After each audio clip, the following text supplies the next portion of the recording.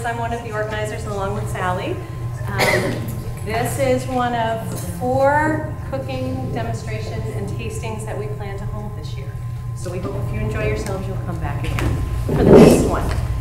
This program is sponsored, is presented by the Randall Library Friends Association. We have with us the librarian from the Randall Library who wanted to just say a few words about the fund that is providing this series. So it's the Randall Library Friends Association and the Margaret Irwin Memorial Fund. And if any of you know anything about and by the way, I'm Melissa Fournier, I'm the library director.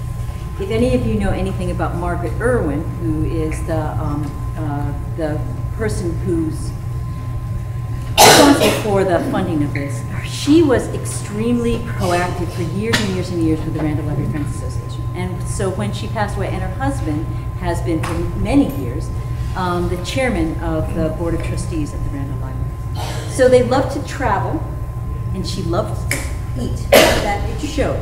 But they actually would travel so that she could try new foods and try new recipes. So when she passed away, and people were trying to figure out what it is that they could do in her memory, it came up with the idea of how about travel books for the library or cookbooks for the library. And the library's good, and travel books and cookbooks.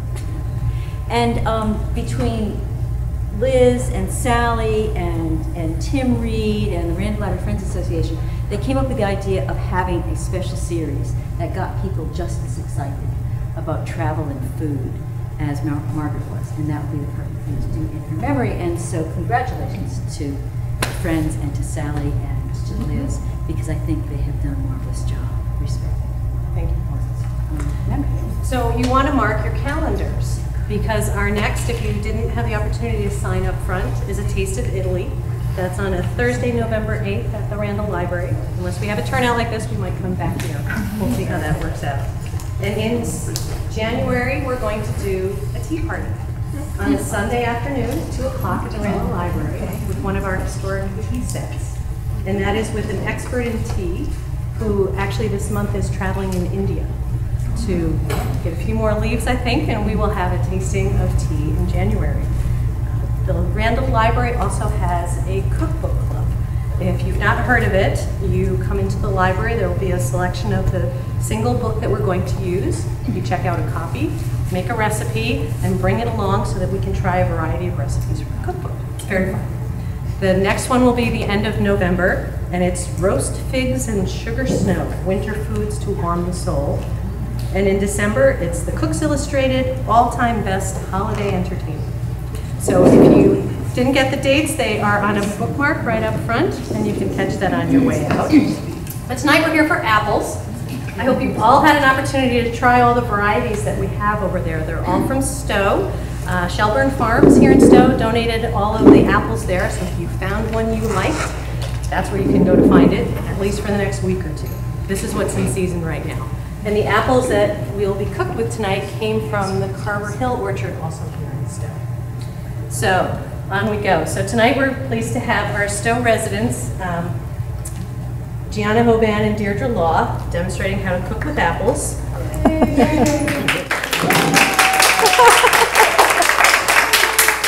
They are former scientists turned stay-at-home moms, turned small business operators. They are personal chefs and run a personal chef service they've been doing for the last 2 years. And they specialize in nutritious, seasonal, and dietary restricted meals. So let's welcome Gianna and Deirdre.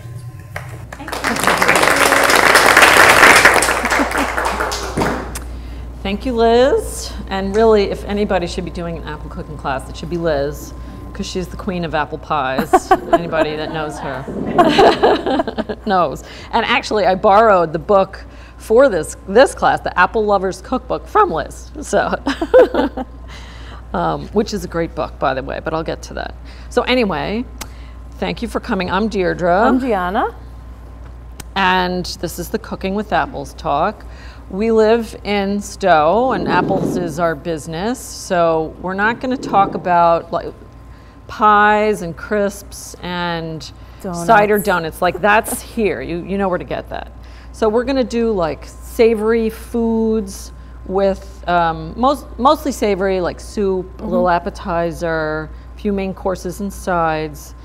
with apples, but of course with apples. Finish with a little something. Yeah, you got to have something sweet. Sweet. So, okay. Many of the recipes that I used, I can't speak for Gianna. I think you got your recipes. I did some online stuff, Yeah. did some combinations of recipes. Cookbooks are great. Sometimes they give you inspiration though, so you don't necessarily have to follow the recipe. You see something, you have an idea, well maybe something else would go really well with that, and you create your own. So it's really a personal thing. It's a lot of fun. And I think apples are really interesting because there's so many things you can do with apples. They're not just pie, they're not just dessert, they're not just for snacking. It's a really fun thing to cook with. I totally took the recipes right out of the cookbook. And I used that Apple Lovers Cookbook, it's a really good book because it's very simple. It's not complicated, it's not overwhelming, there's not 6 million recipes. There's a bunch of very good apple recipes, but there's also the history of apples, the science behind apples. It's I don't know, I learned a lot from it anyway. It's more than Johnny Appleseed. That's right, that's right. For example, do you guys know where apples came from? Like where they started, where they began? Kazakhstan, is that how you say it? Kazakhstan, yes. And it was along a trade route. So people would, people walking on the trade route would find this nice, sweet, tart, portable food, and they'd pick it and walk and eat and chuck the seeds. And apples are very resilient. So you drop the seeds, and sometimes it would make it, and sometimes it wouldn't. But that's kind of how it got around, Very interesting. Got that out of the book too. So one thing she does in the book, which you've already seen, is she breaks apples down into these 4 categories, which I hadn't seen before, and I found very helpful. Firm or tender, with firm holding their shape better, and tender breaking down easily as they cook. So if you want like sort of a saucy consistency, you use the tender, or if you want it to hold up, you use the firm. And then of course, the apples are either sweet or tart. So if you want something sweeter, self-explanatory, basically. Okay, but those guidelines will keep you in the proper sweet tart range in your recipe, and they'll assure the texture that you want. And sometimes you need both. All right, apples are incredibly varied. They are the 3rd most widely grown fruit in the world after bananas and grapes. They are one of the few fruits that are available in multiple varieties. And by that I mean, if you go to the grocery store, there's raspberries, there's bananas, there's lemons, and then there's matsus and galas, and there's like a whole, series of different apples. So they're so popular that people go for the different varieties as well, not just a raspberry, not just an apple, which I never thought about that before. I'm using my cheat sheet, so bear with me. So anyway, if you want a quickie history and learning lesson on apples, that book is a great place to start. But of course, there's a whole other bunch on that table, which I haven't even looked at, so I'm speaking for myself. Yes, of course. What do you think about the peel or not peel, given pesticides, etc.? Well, I guess if you're worried, some recipes call for the peel, and I guess there's a lot of flavor in the peel. For instance, the soup that we're going to start with, there's 1 apple in it, and the peel was left on it. But if you're worried about pesticides, you could always just get organic, Yeah. A lot of our clients prefer us to use organic foods, so we tend to use organic foods quite a bit. Or the dirty 30? The dirty dozen, you dirty avoid dozen. the dirty dozen, and apples are one of the dirty dozen. So it's good to do organic. Sometimes I'll get that, there's like a fruit and veggie wash you can get at Trader Joe's. You can try and work off a little bit of the pesticide with that, I don't know how fully it removes it though. So if you're worried, you can always use organic. Do you have to suggestions around here for organic? The one organic I know of, an apple there has like no apples. It's really Is it sad. is it the Frog Pond? Yeah. Yeah, that's the only organic one that I know of Have you been by locally. there this year? There's like, There's not much. They didn't have a good year, did yeah, I they? don't know. Other years they've had like the frost and stuff, but this Yeah. year I can't figure out why there's nothing. I mean, There's not another enough. one that's up. It's like up Route 2. I can't think of the name. If I think of it, Yeah, it's I'll really hard to tell find you. organic. But that's the only one I know of locally, Yeah. unfortunately. You know, they're nice. They have good raspberries too. They do. Yeah, but that's not a great raspberry place, talk. but I feel bad for apples. So we're going to start with, and on every table I left a sheet with the list of courses. And we're starting with a sweet potato, apple, and ginger soup. Really simple. It's just a pureed soup that's great for fall. We used a sweeter apple in this soup. I think I used a Spencer. This one's a Spencer too. And it can be firm or tart. It doesn't matter because you're boiling it down to nothing. And the girls, our lovely helpers here, are going to come around and give everybody a little sample. They're in a cup. You can just kind of knock it back. So save on the spoons. And very simple. I roasted, I can tell you what's in it. And also we brought a copy of the recipe. We didn't print out like 50 copies of each recipe, save a tree.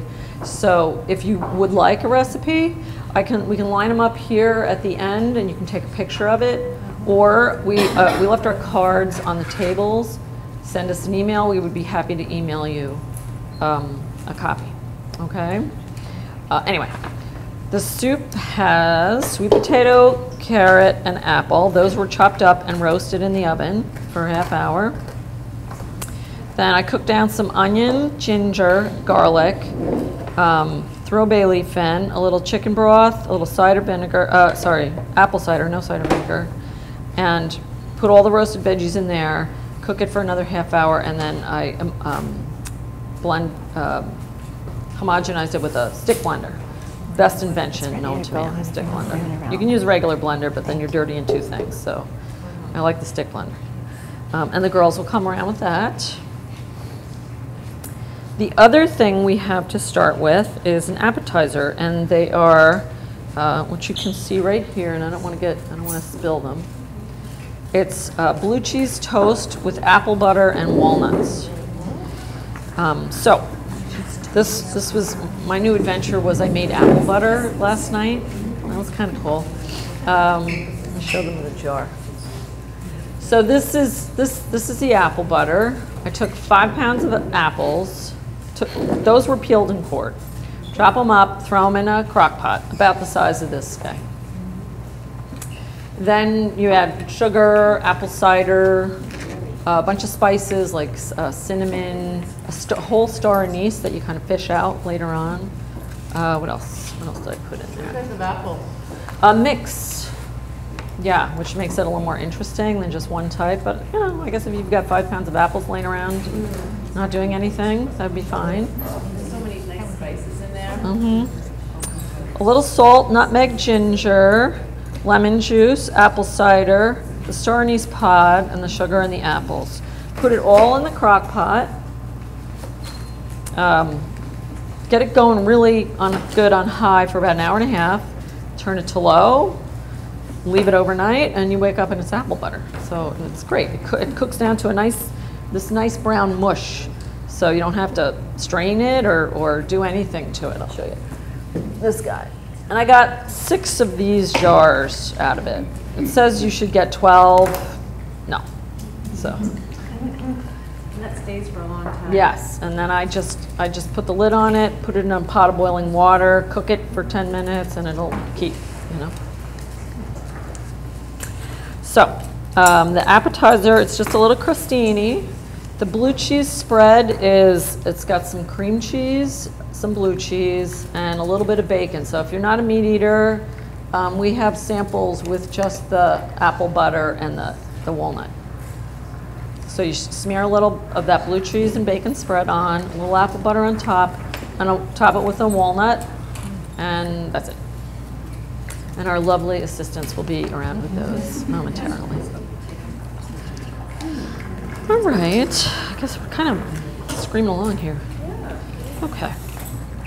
So while the girls are serving those two lovely the soup and the appetizer, we'll get going on the main courses because it takes a little time for those to finish. Anybody have any questions so far? No? Okay. Question there, Mrs. Orange? Okay.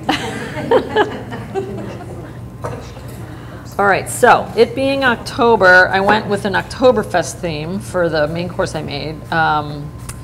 It's a bratwurst sausage with braised apples and cabbage. I'm gonna make it in this. This is an induction burner, very nifty, that Miss Liz lent to me.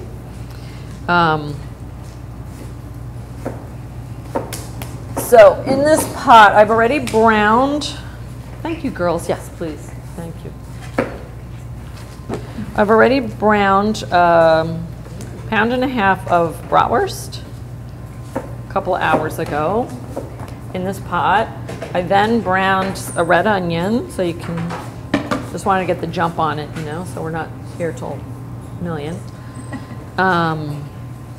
So now this dish calls for, let me see, where is it? Ah, it calls for a tender sweet apple, my friend the Spencer here, to cook down into the cabbage and turn into like a sauce. And then a firm sweet, which this is a Honeycrisp, so that you get nice chunks too. So that's the two types of apple. And it calls for some red cabbage. So I'm gonna turn this up, get it going on. Oops. So we've got the browned onion in here with a little salt. Consult my recipe here. I'm gonna add a teaspoon of caraway seeds, because, you know, it's Oktoberfest German. These double-sided teaspoons are the best, by the way. I love them. Teaspoon caraway seeds, 6 tablespoons. This is apple cider vinegar. 6 tablespoons. There's 4 tablespoons in a quarter cup, so I'm just going to start with the quarter cup.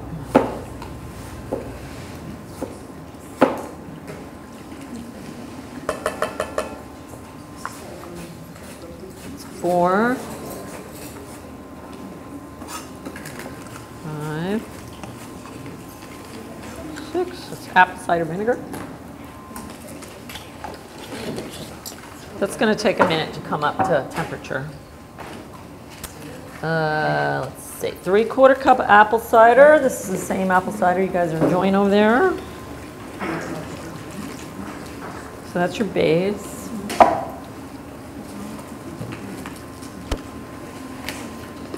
And let that warm up, and while it warms up, I'm going to cut my cabbage. Actually, maybe I'll do the apples. So I got this from the book. This is my new fast way to peel apples. I just top it like so, and then cut the bottom, and then just use a peeler to kind of go around and come down the sides. I used to take the knife and, like, you know, make the long thing, the long one piece of peel, but by the end my hand would be cramping. This is much faster. We're going to add the cabbage and the apple together.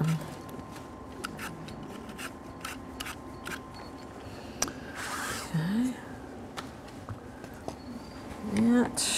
And this is the Spencer sweet apple, soft one.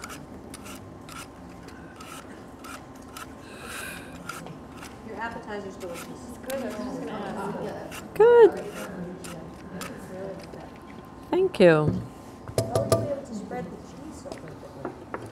Our lovely assistants. Did you pick a soft blue cheese or a So the blue cheese that I really wanted for this is, it's an Irish cheese called Cashel Blue by Kerry Gold makes it. And it's perfect. And of course I couldn't find it. So I kind of used a combination of a softer, I don't know, I was kind of like poking cheeses. So I found a nice kind of soft one. I think it was Great Hill cheese or something, blue cheese. And a Gorgonzola, 6 ounces. And you mix that with 2 ounces of cream cheese. And it gets nice and mushy, and then you can crumble the bacon into it. And the nice thing is you can do, like if you're having a party or something, you can make the crostini ahead of time, and you can make the cheese ahead of time. Like I did those last night and early today, so that, you know, you just kind of assemble it at the last minute, and it's not that big of a deal. All right. So, come on, heat up. Thanks. Maybe we should do a little trivia. Go ahead, thank you. Let's see. Dying over here. Does anyone know what the first American variety of apple was in the United States? I don't know if they still make it. It's about, wow, it's about 400 years old. It's called the Blackstone Yellow Sweeting, grown by the first British settler in Boston. It's called Blackstone's Yellow Sweeting. Interesting. I don't know if they still make it. The next variety was Roxbury Russet. We just planted one. Oh, you did? Yeah. Oh, we'll have to I use hope that it makes it through the winter. Yeah. We'll see. And one staff farm has the Roxbury Russets. Oh, do they? That's the second oldest apple. I didn't know that. One staff farm carries Roxbury Russets. Some of the bulk ones, some of the older varieties. So a lot of these apples, when they first came and started planting apple trees, they weren't used for cooking. They were used for cider. So, and vinegar for preserving. So a lot of the foods, you know, obviously back then, no refrigeration, they had to do a lot of preserving. So they used the apples to make the cider, to make the vinegar. Yep, there you are. Cider. And cider jack, which is a nice little drink. We didn't have permission to serve that tonight, otherwise we would have. Yeah, very interesting. I mean, there are 14,000 varieties of apples, and that was back in 1905. So I'm sure there's an awful lot more since then. I feel like every few years there's a whole new slew of apples that I've never heard of that become available, and they're all interesting and delicious in their own way. But just interesting that there can be so many varieties and still. And we had none. We started with nothing. The Pilgrims brought them. You're right, nothing. Very prolific, these apples. And do you know? You must know the Johnny Appleseed story. I mean, he was going around planting the apple trees, but it was for cider. It wasn't to make sure everybody had apples. It was for cider. So it's kind of an interesting piece. You think of him as like this kind of guy with the pot on his head, spreading joy and apples. Disney movie. He had a drinking problem, I think. Oh yeah. He was actually a missionary, and so back, I guess in the 18th century, 1700s, you had to plant. So they wanted people to go forth and settle and stuff. And to take the title to the land, you had to plant 30 apple trees or 30 pear trees. They figured if you had to plant all those trees, you'd stick around for a while and wait for harvest. Right. So he went ahead of a lot of them, being a missionary to preach and stuff. But he also started planting orchards so that now these orchards were his. And he could sell them back to the settlers. But he didn't collect on a lot of it, so on paper he was a rich guy when he died, but he didn't collect on a lot. That was the missionary piece. So now what I just put in is head of red cabbage, the soft and the firmer apple that we talked about. I'm gonna mix these up. Let this cook for 10 minutes, and then I'm gonna run it in the back and let it simmer for 20.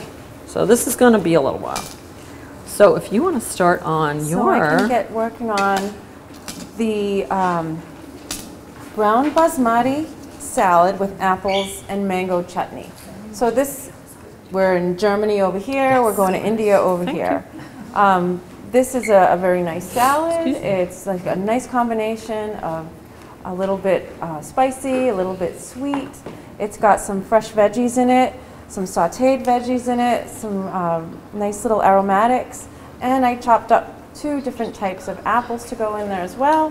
One of the apples is called a Rome apple, and it's a firm tart, and the other one is a Spencer apple, which is a tender sweet.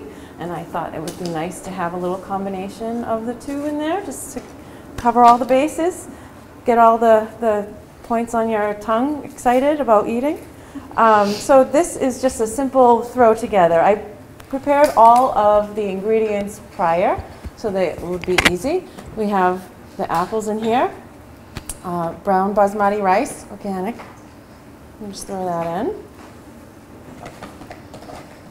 And I don't know if we asked, does anyone have any nut allergies tonight? No? Okay, because this has cashews in it. So. Well, it's over there, so it'll be too late. Sorry? Don't eat the nuts. Don't eat the nuts, yeah.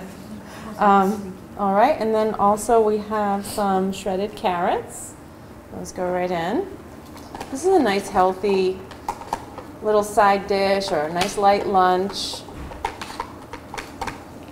A lot of our clients have gluten issues, so we tend to use rice in a lot of our cooking, and rice salads, rice with breakfast even. I just got back from Hawaii about a week ago, and they serve rice with everything. Rice with breakfast, rice with lunch, rice next to your potatoes. It's strange, but it's delicious. So I added some chopped up red pepper. That'll be a nice little sweetness and a crunch. I have here some sauteed celery and onion. Add that in too. Oh, that smells good, Dee. I get a whiff of it. We're going to put in about a 1/4 cup of dried cranberries. A little more for good luck. I have some green onions that I chopped.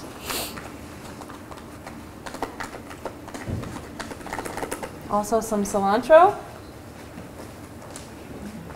Do you guys, where did all of those trays go? Cilantro is one of those herbs too. Sometimes people really enjoy it, but then there's a certain percentage of people that just can't. They think it tastes like metallic or soap. Yeah. So hopefully you guys like cilantro.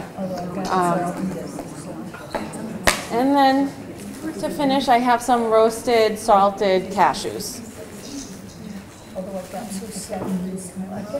Substitute cilantro for something else.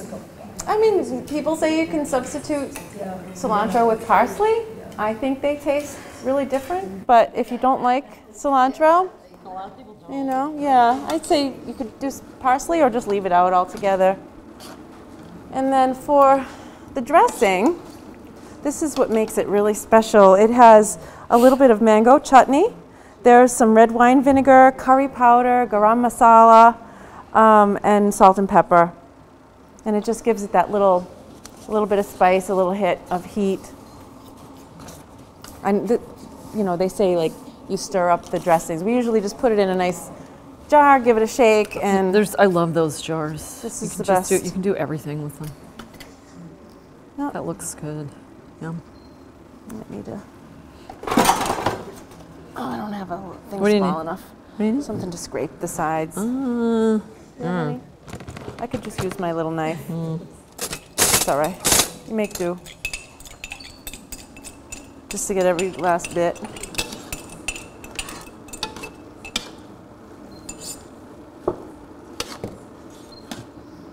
So then just give this a nice big stir all together. it's gonna be good. Mm. I'm gonna tell the girls to bring some plates. Yeah, the only thing about making this ahead is the apples. So if I were to make this for a party or something, I would do everything ahead of time and then add the apples at the last minute. I mean, it's dressed and all, but it's just that the apples, especially if you use one that's a little bit on the tender side, it might get too soft. So if you add the apples at the last, then they'll probably stand better. So where was the recipe for that from? Was that from the apple? No, this is sort of like two recipes that I merged together, and I don't know. Maybe that's the scientist in me, just mixing potions and. Yeah. So we have the recipes here. We can email it to you, or you can take a picture of it later.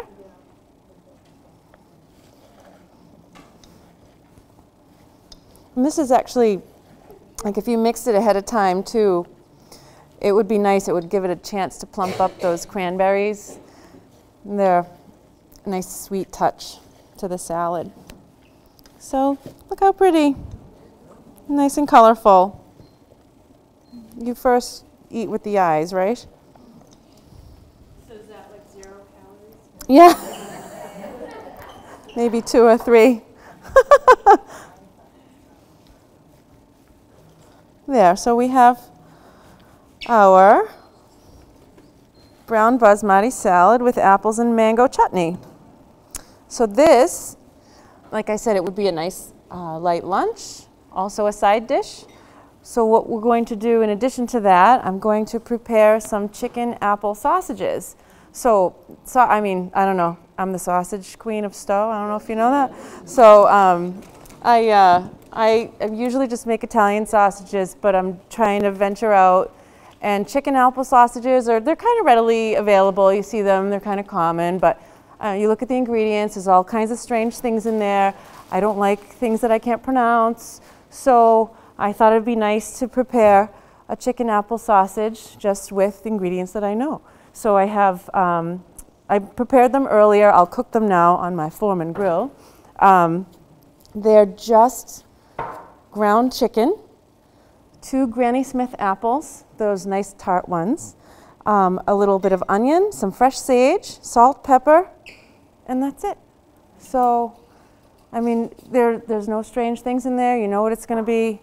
You know what to expect. It's healthy, and it makes a nice breakfast. It could be a nice lunch. It could be dinner. A little bit of everything. So, I'll get these going next. I could grill them on here, or I could saute them. They're pretty easy to work with.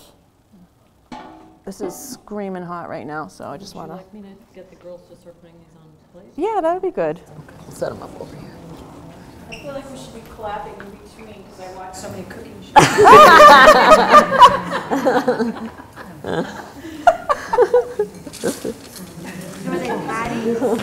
So I made little patties out of them.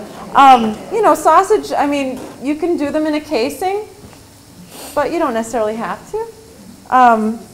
If I do Italian sausage, I usually use the big link and really, really long. But for something like this, it's easy just to mix them up and do like a little portion. Especially for tonight now. Everybody gets their own. Our lovely assistants, we could use a little assistance. Yeah. And by the way, they put extras over here if anyone else wanted some more of the appetizers. I think we need more plates. Could you ask your mom for more of those white plates? We're going to put a little bit of little scoop of rice on each plate, and then. How are we we're gonna- doing on we're not gonna questions? hand Does them out anybody yet. We'll have wait any for the sausage. for us? Thank you. So maybe, I don't know, like that or so. Do you know how? We just want to make sure everybody gets at least one. So just line them up here, and we'll fill them. Do they blend like certain things? Like, I'm just trying to conceive of how they. We have a question about how new apple varieties How are come new about. varieties created? How do they? So, I glad you love this asked. question. The genetics of apples are really complicated. They're way more. There's like 56,000 genes in an apple, and there's like 25,000 genes in a human. So, and they don't. So if you take a seed out of an apple and you plant it, it doesn't. It's not a clone of the original fruit. It's it depends on what fertilized that seed.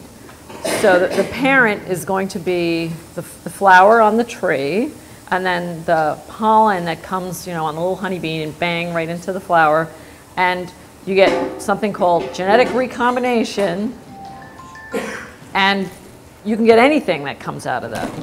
Very varied. So that was my timer. Excuse me, I'll get back to that question.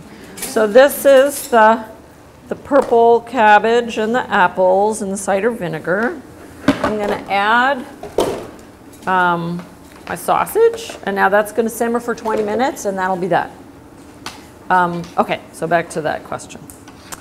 To keep an apple true, to create a clone, to keep your clone going, you have to graft, which, living in Stow, you guys probably heard of grafting. So they take let me make sure I get this right.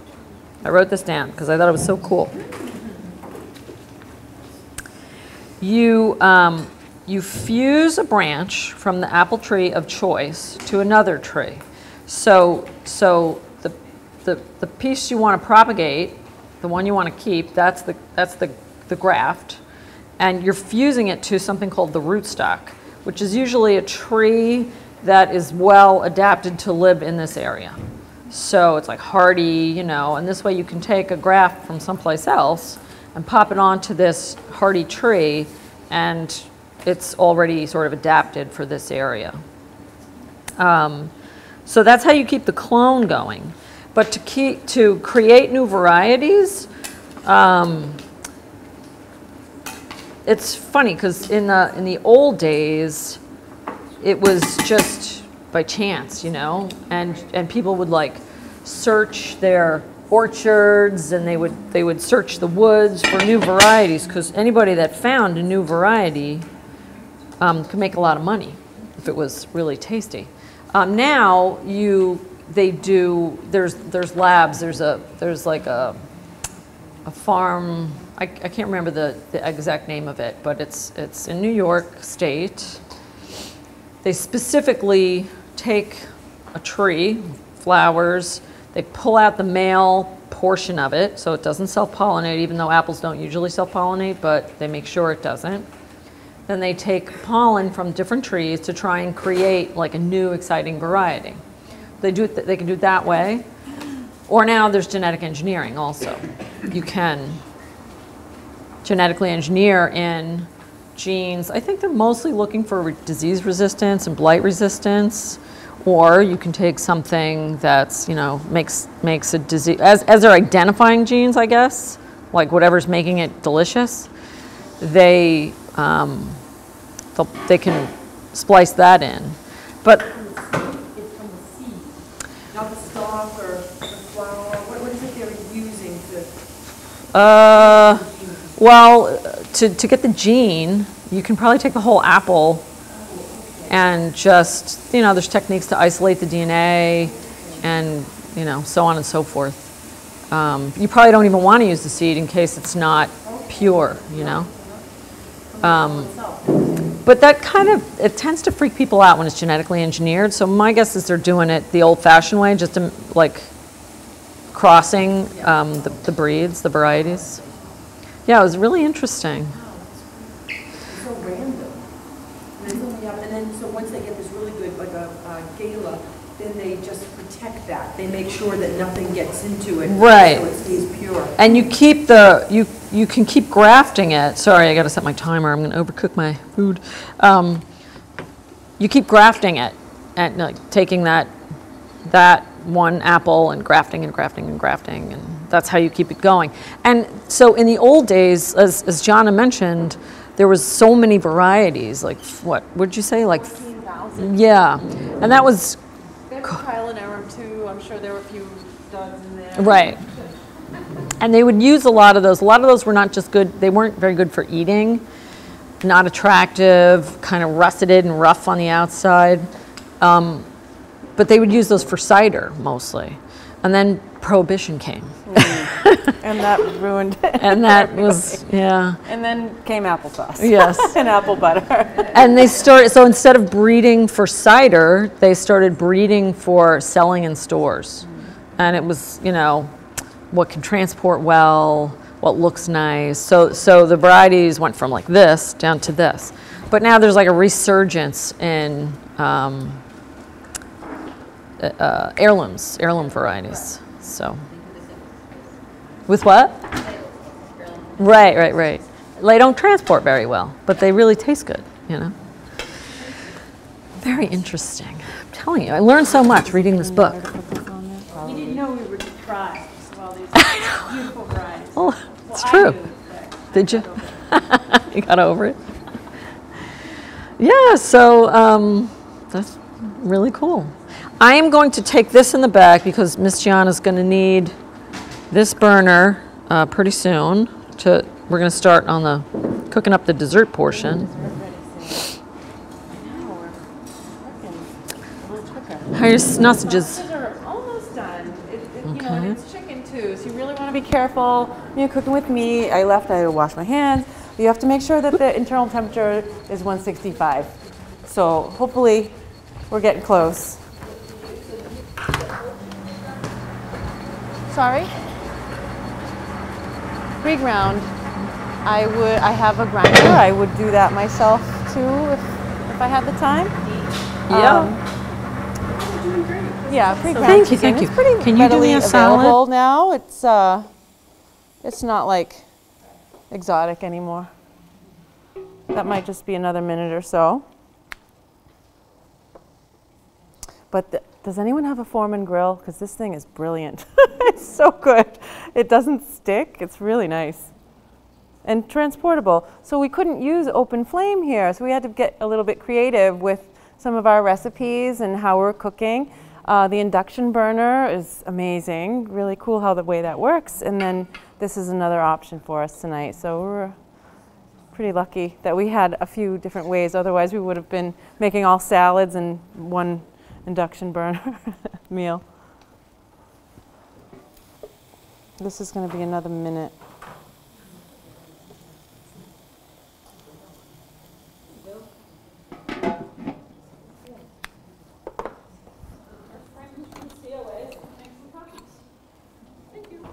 Oh, nice. Thank you.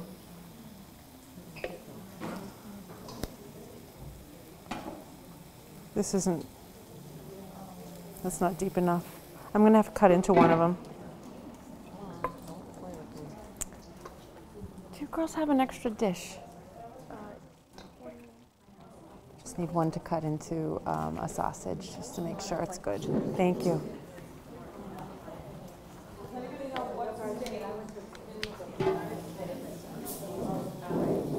And what country produces the most apples? Bingo. China. But most of their apples are used for like apple juice. They actually import some of our eating apples. So Done. awesome. All right, so you can get started with that. This will be done in a minute. Well, in like 3 minutes. I just cut one to make sure it was okay. All right, I'm gonna start getting dessert ready now. This is the last savory dish of the evening, Dee's cabbage with sausage. So next on to everybody's favorite dessert. So we had thought a little bit about, here we are in apple country. We need to do something that they haven't really had before. I mean, it's hard to top a cinnamon apple, though. Let's face it. So we're going to do kind of a traditional, maybe, all this traveling. We've been to India and Germany. Now we're coming to Stow. We're going to have a little vanilla ice cream. I'm making some sautéed cinnamon apples, and we made a nice little caramel fondue for you. So we'll do a little drizzle over the top. So right now I'm using this induction burner, and I'm melting some butter, quite a bit of butter in it. It's dessert, you can't skimp. And while you are enjoying your food, we cut up 5 apples, and these are again the Spencer apples that we've used in a couple of the recipes. They tend to be a little bit tender and sweet, so they're good for cooking. They'll break down a little bit, so they'll get that nice consistency when you get going. So just sauteing some of these nice Spencer apples and give them a go for a little bit. How high does this induction burner go up? You can crank it up. Yeah? Here. Yeah, keep going. Yeah. Wow. It goes to 20. Oh. That's the top. Does it go to 11? Just go to 21. Maybe the girls can Scoop? Yeah. Is there a copy of the chicken sausage? Okay, if you don't. I So just they don't know. sauteed a little bit. I'm just going to add some water. We divide and conquer, you know This what I will mean? kind of help them cook down a little bit. She's using it. Okay.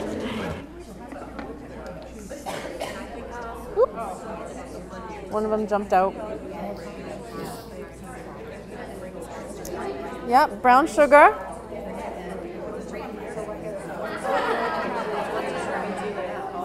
A little cinnamon.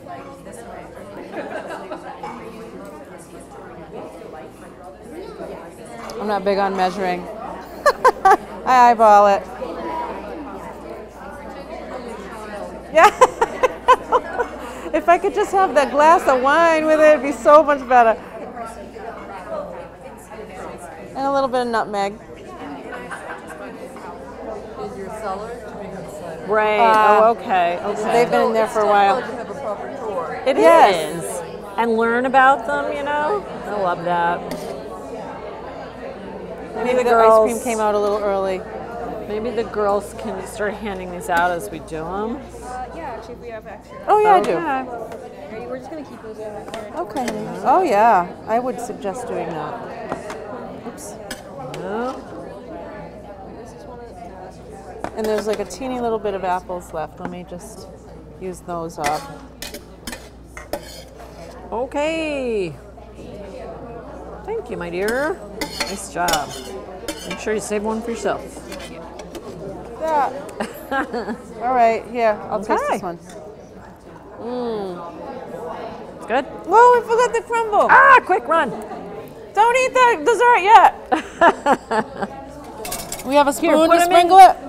Put them in these cups and put them on the table. Did it. And we made apples. Yay! Only half hour over, not so bad. No, and I think we started a little bit late too. So Yeah. I mean, we got to account for that.